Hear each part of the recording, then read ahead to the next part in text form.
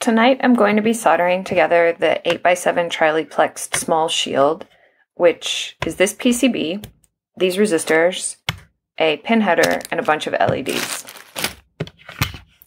And I start by flipping it over and opening up the resistor package.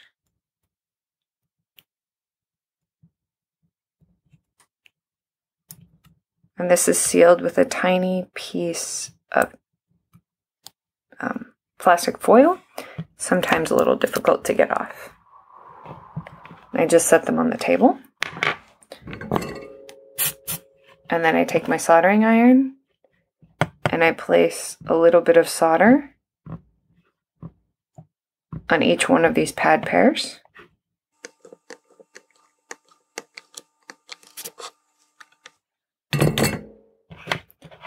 And then I turn this around, and these are resistors, so they don't have a polarity. So as long as they connect this side to that side, using the two silver sides, it's fine. So it can be white side up or black side up. So then I just reflow that solder. And I do that for all the resistors.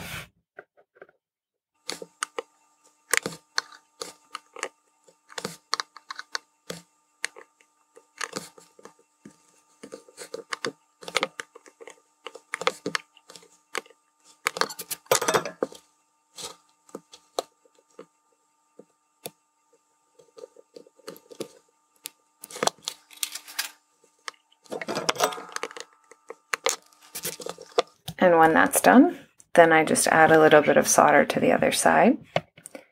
And this solder flows from the coldest spot to the hottest spot. So I heat up the pad with the soldering iron and then place the solder on the pad. I don't feed directly onto the soldering iron tip.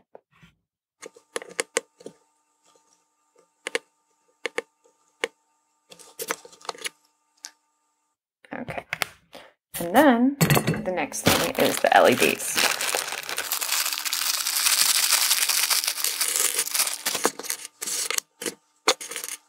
So these LEDs have a polarity to them. One lead is long, one lead is short. You can also see inside that there's this triangular part. And there's also a flat side to this plastic edge, and I put that flat side with the square pin. That's also the short lead,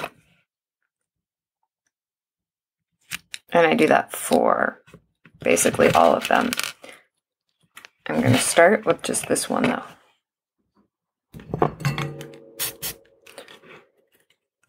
And then because I'm a perfectionist, I just solder one pin. And then I pick it up and I hold it with my finger like this, remelt it and push, and then it'll lie perfectly flat.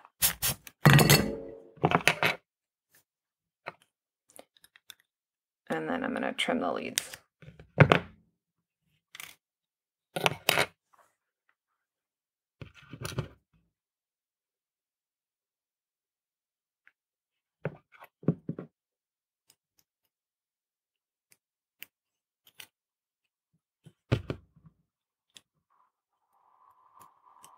And then in this case, I'm going to do two at the same time.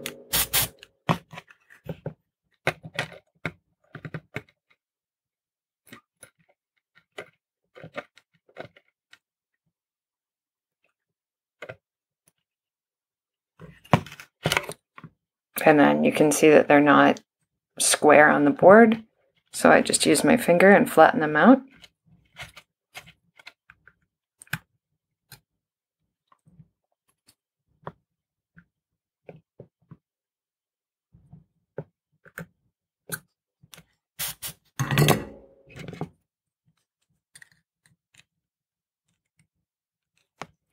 And then I trim these leads.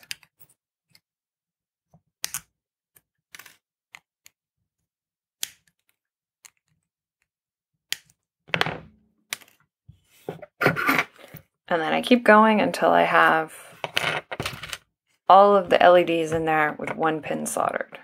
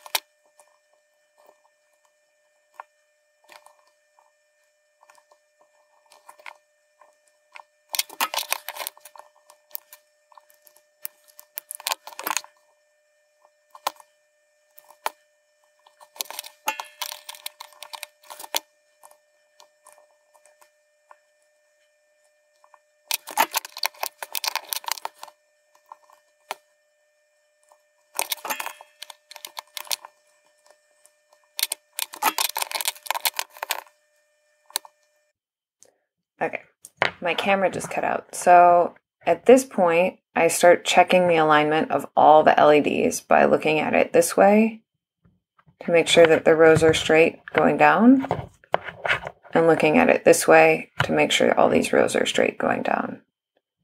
And if I see one that's a problem, then I just go ahead and fix it at this point. And when I'm satisfied with the alignment of all the LEDs, that none of them are crooked or not soldered down all the way, then I fix it before I proceed to this step, where I basically solder the second pin on all the LEDs. And it's best if you do this in some kind of order. That way you don't miss any. A lot of students actually miss some. Which, if you miss a couple, it doesn't hurt anything. It just means that those LEDs won't turn on. And if it's a lot of LEDs, it's sometimes difficult to tell which LEDs are problematic.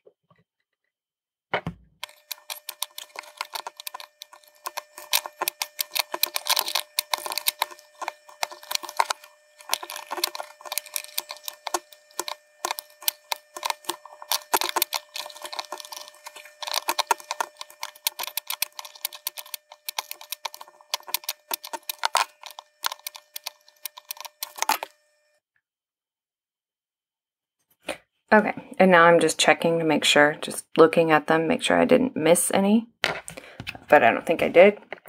So the next step is the pin header. So I just take it, flip it over,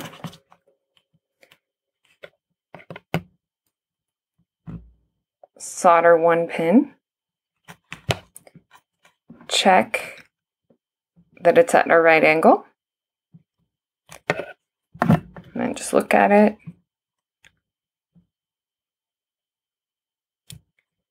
And if I'm happy with the angle, I solder the other pin. I usually start with the pin farthest away, that way I don't accidentally melt the one I just soldered, and then just go in any order.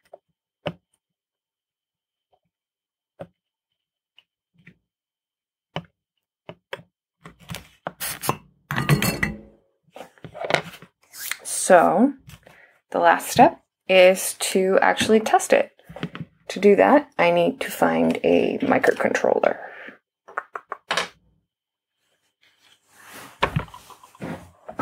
Okay, now that I have a microcontroller with an Arduino Nano with a test code uploaded, then I just plug this in and check to see if it works.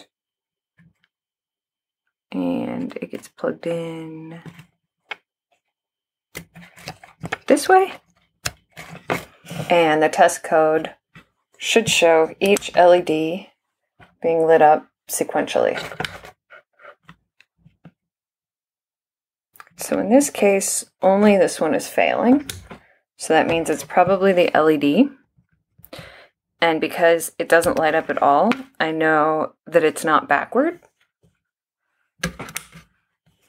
So I just check those solder joints, see if it works.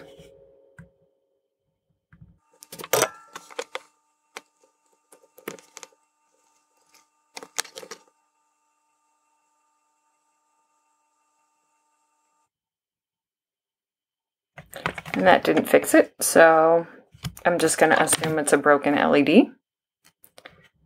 So to replace a broken LED, I melt both leads at the same time, and it should fall out. In this case, it's not.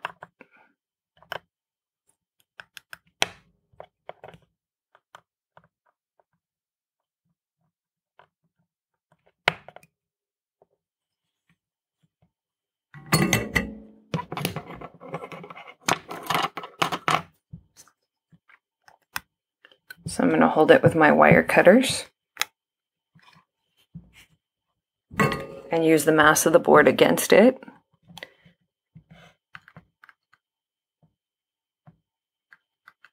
Try and melt them both at the same time.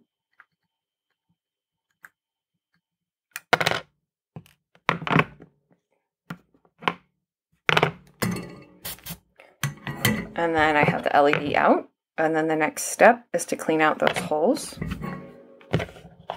So to clean out holes, I just hold my soldering iron to the hole, hit it on the table, hit it on the table,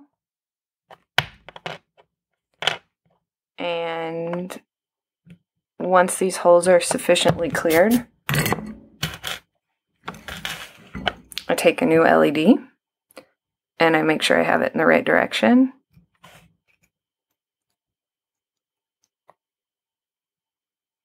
And these aren't cleared out enough, so I need to work on it a little bit more.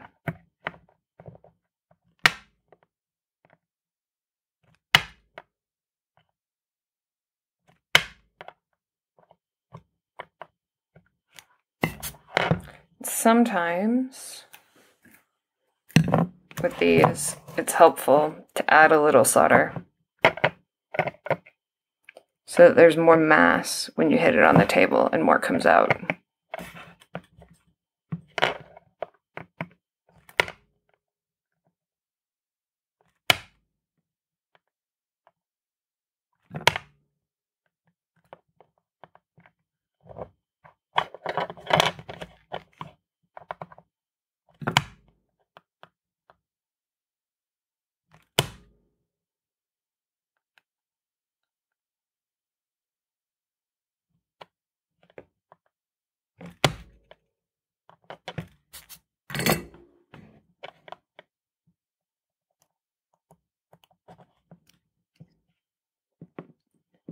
So then I'm just going to flip it over and try and melt them both at the same time because it's a little bit stuck, but should be able to work it through.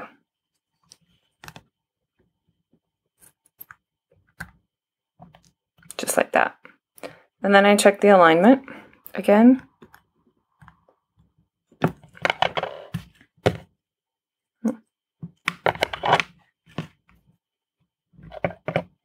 So I'm going to need to add solder so it'll stay on the board better. Resolder. Check the alignment. Solder the other side.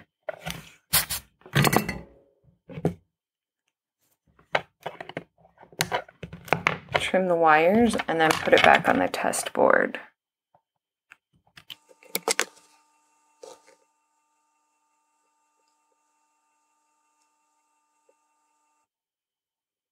And it works. So we're all good. So that was me assembling the tiny Charlieplexed board. It's the same layout as the 5mm version. So all the test codes work the same. I hope that helped you if you bought this and are assembling this at home. And I hope it was informative if you didn't. Have a good night.